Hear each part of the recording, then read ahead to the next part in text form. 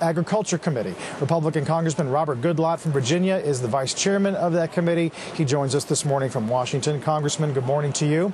Good morning. A lot of people wonder what good or what information can come out of this hearing. Do you expect him to talk at all? Well, we don't know yet. Obviously, we have lots of questions, and I think it'll be a good indication of the nature of the depth of the problem about whether or not he answers them. If he answers the questions, then it'll be obvious that he and his advisors think this is primarily related to maybe some bad business decisions as opposed to criminal acts.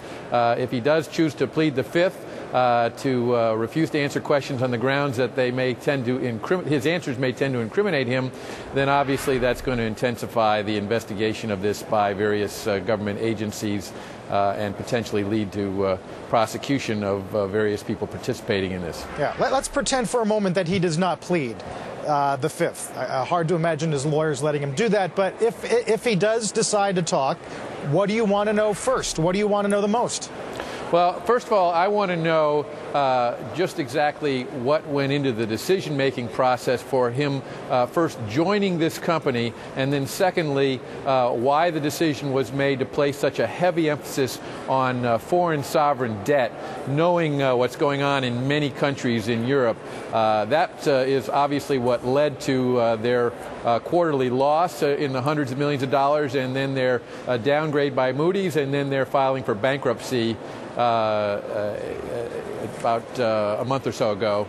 And that has then led to the questions that have arisen about what happened to money that was supposed to be held in escrow by MF Global on behalf of their customers that has apparently disappeared, maybe $1 billion or more. So obviously questions will then go to where is that money and how do we get it back to the bankruptcy trustee to protect our constituents. And does the committee have plans to subpoena board members, subpoena former risk managers, anyone who might have been in a position to understand and manipulate these positions at MF?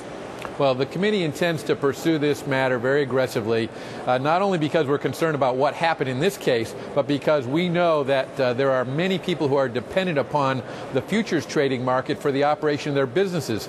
Farmers and ranchers, people who manufacturers dependent upon energy supplies who want to use that market to smooth out the volatility that can occur in some of these markets. And if you don't have confidence in the system, then the system doesn't work for major sectors of the U.S. economy. So this doesn't just relate to what's happening with MF Global. It relates to what is happening with the CFTC and their oversight of this sector of the industry. And, you know, they met on Monday. They made some rule changes then. Are those rules sufficient? Are they going to help avoid this type of problem in the future? Will they help to bring some certainty to the marketplace, some assurance to people who've been using this marketplace that when they put money with a company like MF Global, their funds will be held secure and only utilized as per their instructions, right, and not invested in things like foreign sovereign debt that obviously was way too risky. But even those rule changes, Congressman, were proposed a long time ago and were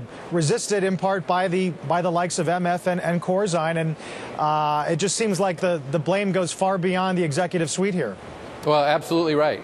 There's no question that the rulemaking process has been a part of the evolution of a whole bunch of rules that have been delayed and in some instances not yet implemented coming out of a legislation that passed the Congress previously, some of which it's because the rules are in and of themselves controversial. Many have argued they're counterproductive. Obviously, Corzine and others did that with regard to Rule 1.25. We want to find out what motivated that and whether the changes made on Monday are sufficient.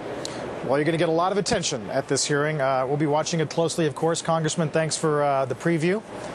Thank you, and we will be pursuing it. You will see further hearings.